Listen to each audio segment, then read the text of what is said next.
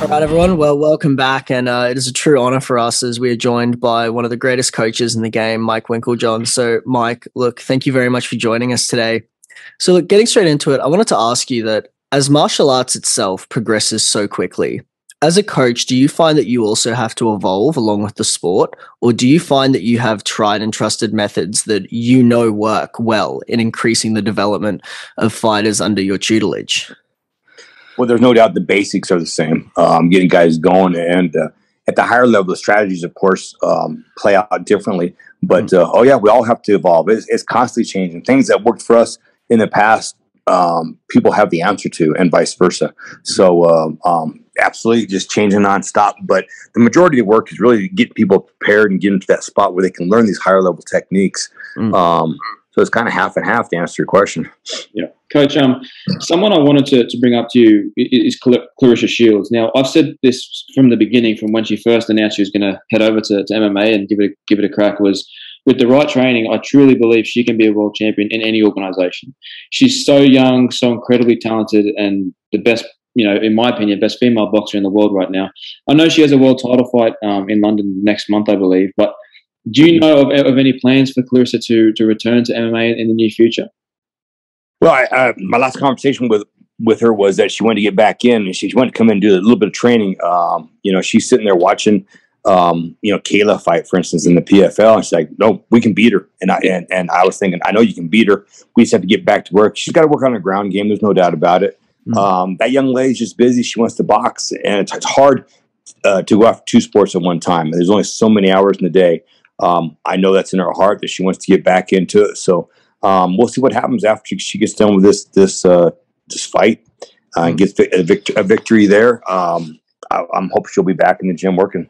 Yeah, for sure. So, Mike, look, you have extensive kickboxing experience on top of your already legendary career as a coach in MMA. Do you ever think that kickboxing can reach that sort of mainstream popularity that MMA has really started to sort of crack into? I think it's an uphill battle. Back in the day, I was always surprised it didn't get bigger. Of course, we all that were, fighting all the time for the small amount of money, wanted to get big. And it's funny because people like to stand up so much in MMA. That's where the excitement's at. When fighters hit the ground, people have a tendency to boo. They don't understand the big chess game going on down there. Yeah. But I honestly don't think so. I think the thing about MMA is because there's so many different ways to win.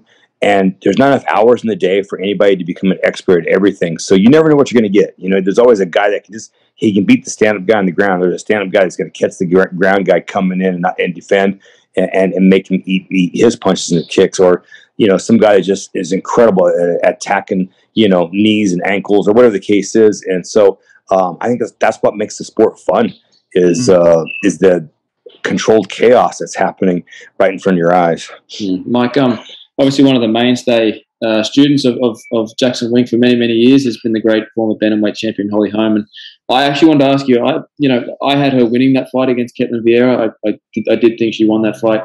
Now, since that fight, there hasn't been much about when she's returning. Is there any plans, do you think, for Holly to get back in there soon? Well, Holly had a serious injury before that fight, and she still won that fight. I thought she dominated that fight. But with that being said, she had to take care of that injury. And now she's mending it, and she wants to get back. I'm thinking really early next year she's back at it. And all I can say is Holly keeps getting better and better. She's getting up there in age, but it's really wild because in the gym she just runs everybody out of gas, and she's a true workaholic. She runs like nobody else. She's constantly working out and dedicated like nobody else. So she'll be back. Yeah, for sure. So, Mike, look, in your opinion, how much do you think a coach should be on their student if they're preparing for a fight in regards to training consistently, dieting, and recovering correctly? Or do you feel that that is a level of responsibility that the athlete has to completely take for themselves? Yeah, there's no doubt about it. They have to grow up and do it themselves, or else they'll never be able to do it when you're not there or when something changes. It's like life skills. And the only way I think they succeed is the willingness to becoming the adult and become the professional. So they have to train. They have to figure out their diet. They have to do things right. There's no reason why someone has to harp at them. We can hit them up. We can prod them. We can push them. But at the end of the day, it's on the athlete just to grow up and become a professional if that's what they really want to do. Mike, following up on the conversation about Holly, I've heard Matchroom promoter Eddie Hearn sort of mentioned recently about Holly's name. In a boxing ring back in a boxing ring, and his interest to sort of bring her back over. Do you think that would ever interest Holly to ever return to boxing, or do you think her main focus sort of for the back end of her career is just solely MMA? Oh no, she the last boxing match where my goal was for her to win that last fight, and then talk to Dana White and say, guys, you guys should be co-promoting something with Eddie Hearn and see if we can't put together this boxing match, because I wanted Holly. My goal was for Holly to get the world title in UFC again, but also at the same time go beat up Katie Taylor and win the boxing world title. Because Holly has the world titles in boxing. Now she's done MMA. Nobody else has done that. But at the same time, she can one up that one and have them both at the same time. So that was my goal. It didn't work out the way I thought because the judges, I don't know what they were watching. But with that being said, Holly is interested in boxing. She has a little bit of she didn't want to box for a while, but she got kind of excited just recently about boxing. So who knows what the future will bring. Yeah. So, Mike, as a coach who's been entrenched in the game for so long, does it excite you knowing that there is currently a generation of young fighters coming up who started off in and have been training MMA since they were, 12, 13 years old, as opposed to sort of, the previous generation where a lot of guys and girls started off in one specific aspect of the sport and then sort of transferred over? Oh yeah, it's I wish I say exciting. It's there. It's smack dab in our face. I can see it when we first had guys. We had guys that came in, they're great wrestlers. So I said, look, we got to spend a lot of time on striking. We had guys that came in as great strikers. We got to spend a lot of time on their grappling and wrestling skills. Now I got kids in the gym. They're 19, 20 years old that honestly I believe are better than some of the who's from the past. That's how far the sport's come. How much better everybody's gotten. The technology's got better. Everybody's learning. Everybody's seeing what everybody else is doing. They're learning faster and faster ways to beat things, and it's quite exciting, and it's crazy all at the same time. So all I know is they're also getting bigger, stronger, faster as I'm getting older, shorter, and weaker. It's really irritating the heck out of me. But no, it's exciting. It's day to day learning new things, and like I'll walk out of my mat because we have we have people from around the world, and so I'm so blessed because I have like this gigantic laboratory, and people are always doing new things, and I can throw something out there, or Greg can throw something out there, and then people start trying to do it. Then all of a sudden, this guy from Mongolia or whatever the case is does something different. You go, wait, do that again. Hey guys, what I said, don't do what I said. Do what that young man just did. It's the coolest thing ever. We learn new things all the time. So, and that's what I like about it, the big laboratory and the fact that it's always evolving and we're finding better ways. Yeah, 100%. Coach, I know you've had so many moments in your career that would stand out as being the proudest. I mean, I can imagine one would be being here in Australia and seeing Holly defeat Ronda many years ago. But I'd love to know, is there a moment specifically that stands out for you that you can recognize and go, that is my proudest moment of your coaching career?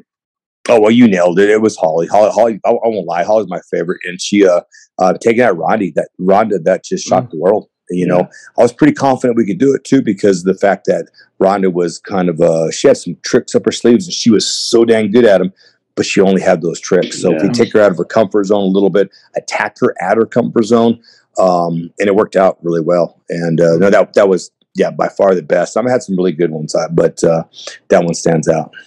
For sure. So, Coach, look, we have a mammoth lightweight title fight on the horizon with Charles Oliveira and Islam Makhachev. How do you see that fight going down, as I personally have Charles Oliveira taking that? You know what? Oliveira is just as tough as they come. It's his body work that I like so well. Again, Makachev, I apologize if I'm saying his name wrong. You know what? He's so good at what he does. There's no doubt about it. It's going to be one of those things that who can impose their will and make it happen. I'm leaning toward Oliveira. There's no doubt about it, and only because experience and that man. I believe he just. When I see it, I see him tear down people's bodies, and it keeps coming. The kicks and the knees to the body are just make a big difference to me. Yeah, Coach. Look, this is the last question from us. We don't keep you too long because we value your time very much. So, last sort of question from us, Coach, is what you and Greg Jackson have built over at Jackson Wink is truly incredible. You guys, in my opinion, have the most well-known, well-renowned gym in the world, and that is a huge credit, to the both of you for your hard work over the years. And, I wanted to know, is there sort of a time limit on your coaching career, or is it more of a case of where as long as you're healthy and feeling physically healthy and mentally healthy, you'll continue to coach? Yeah, there's a limit on it. There's no doubt about it. I'm going to hit 60 here really soon. In a blink of an eye. It was just like yesterday. I was younger, but I used to do a lot more hours to the guys in the cage. I used to do so much more with them, and I had to pull myself back a little bit as I've gotten older. And like I said, they keep getting bigger and stronger. So being as active as I am, I used to run private classes all day long. I'd do 2 group classes, and then I'd be running, like 9 or 10 private sessions with these guys, holding mitts and doing whatever, trying to be their partners. And I've slowed down quite a bit over the years, and I see it slowing down more. But with that being said, I know it's in my head, and we got a good group of guys that are helping us out. I have another coach, Joey Villasenor, who's just stepping up, becoming one of the best coaches I've ever seen. And I'm sure you guys know him. He fought in Pride and stuff.